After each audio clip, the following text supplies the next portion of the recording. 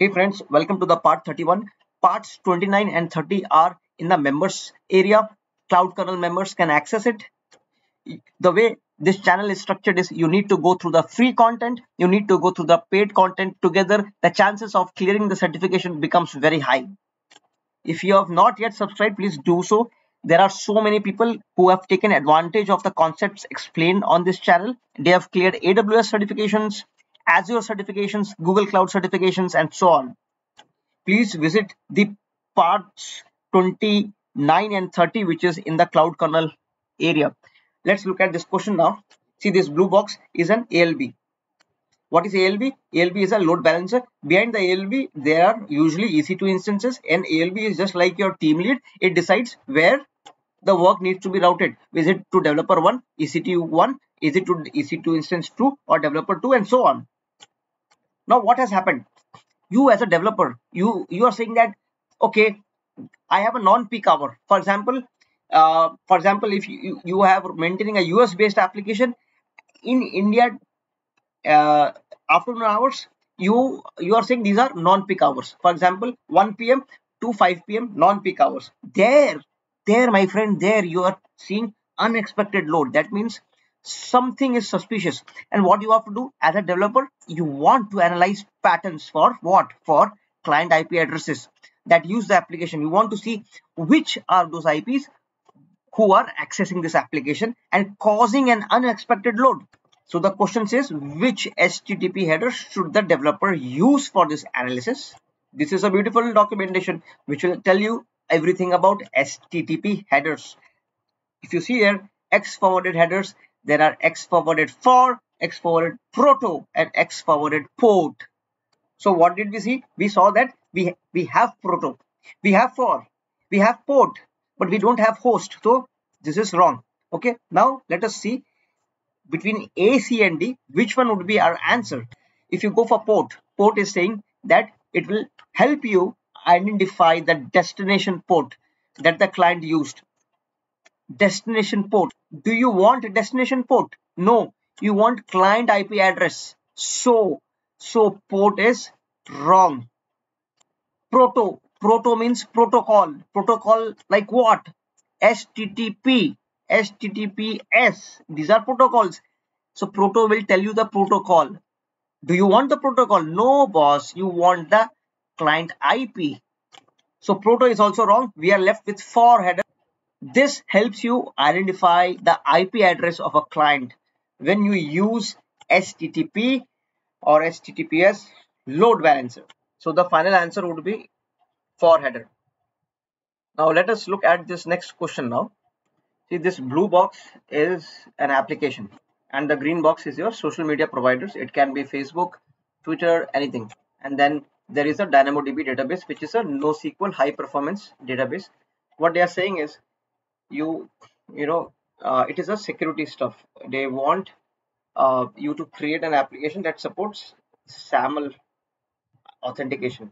See, I'll tell you one thumb rule. Always remember that whenever you see any interaction with social media, you should opt for cognito. Okay, so the answer has to be between B and C. So in this case, AppSync is wrong. See, AppSync, when you are using GraphQL, your DynamoDB is not a GraphQL. It is a NoSQL database. It is not a GraphQL database. So just a quick check, which AWS database is supports GraphQL? AWS Neptune. Just a knowledge statement. So AppSync is wrong.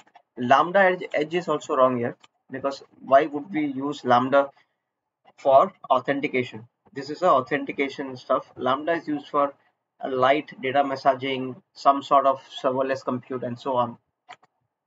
See, with user pool, you can, you as a user can sign in to your web or mobile app through Cognito. It is for users.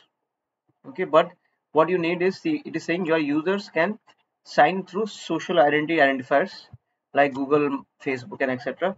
through SAML identity providers. So you need identity pools and not user pools. You first have to set up your identity pool. So identity pool will provide temporary credentials for guests and users.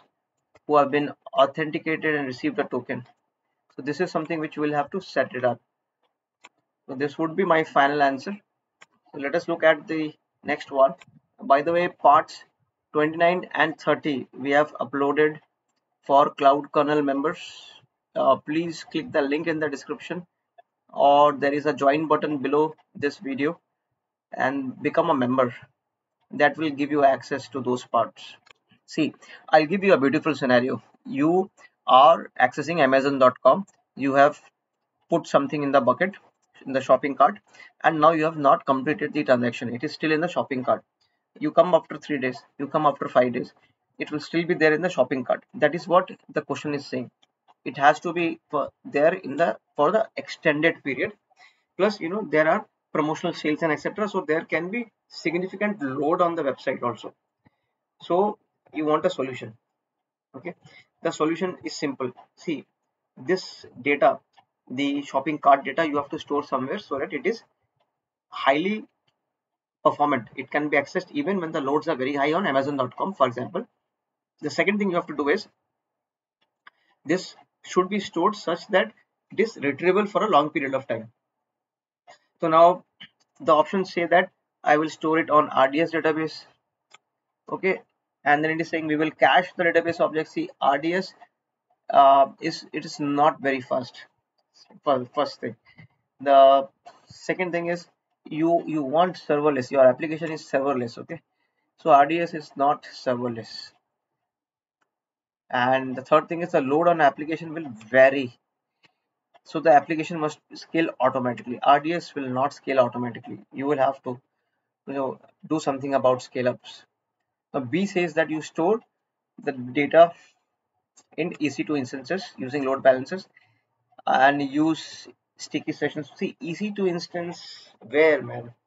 You got to put it in a database. Will you put it in a file and put it in EC2 instance? The solution is so incomplete. I mean, EC2 what? You are going to put it in Elastic Block Store? What? The solution is incomplete. C says, hey boss, since B was incomplete, I'll give you something. Put it on S3 buckets and cache the database objects using CloudFront. Okay, and that will help you storing it for a longer period of time. But I'll tell you, this will not be fast. Okay, this is not a CloudFront use case. CloudFront we use when we are on a global scale. The question did not talk anything about global. It is not saying it is an international or global website. It did not say that. So I would not choose C. See, thumb rule time, thumb rule time, thumb rule time. Whenever you see such things where you want to store the shopping cart and etc., you always have to put it on DynamoDB database, and DAX is the cache of DynamoDB. So that will make it very fast, man. Even if the loads are very high, DynamoDB can handle it. You know what? Applications like Uber, they use DynamoDB, similar databases like DynamoDB, and whatever you like, you book a transaction, you book a cab, and so on. Everything is stored there. So that is so fast. It is meant. I always say DynamoDB is a database on steroids.